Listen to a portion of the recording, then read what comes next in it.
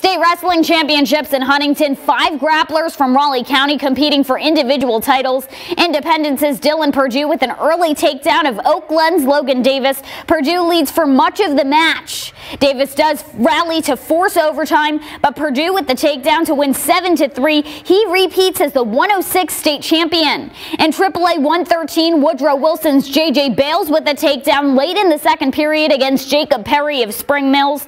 Bales is able to increase his lead in the third period, winning his match 5-1. First state champion from Woodrow Wilson since 1999. Back to AA Single A, Judah Price in a tight contest at 145, but Point Pleasant's Justin Barty goes on to win the title 2-1 in overtime. Price finishes as the runner-up. At AAA 152, Woodrow Wilson's Ethan Osborne trying to escape, cannot do so. He is the runner-up to Patrick Jackson of Spring Mills. That match is a 1-0 decision.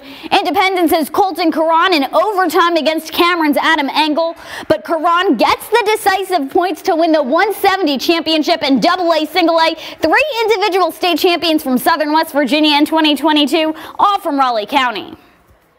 Well, this one, it honestly gives me a lot more motivation because I'm halfway there, and it's good to say I'm a 2-time state champ, but I still haven't, reached all my goals yet. And stay in good position, get to my attacks. That I knew if I was getting my attacks, nobody will stop me. It's been really hard and very, very complicated with the amazing opponents I've had this season. I want all 4 a lot. I want to go to college and hopefully get more. Sudden victory was crazy. Him getting up, and then whenever I went down, kind of just threw the cradle and hoped for something big.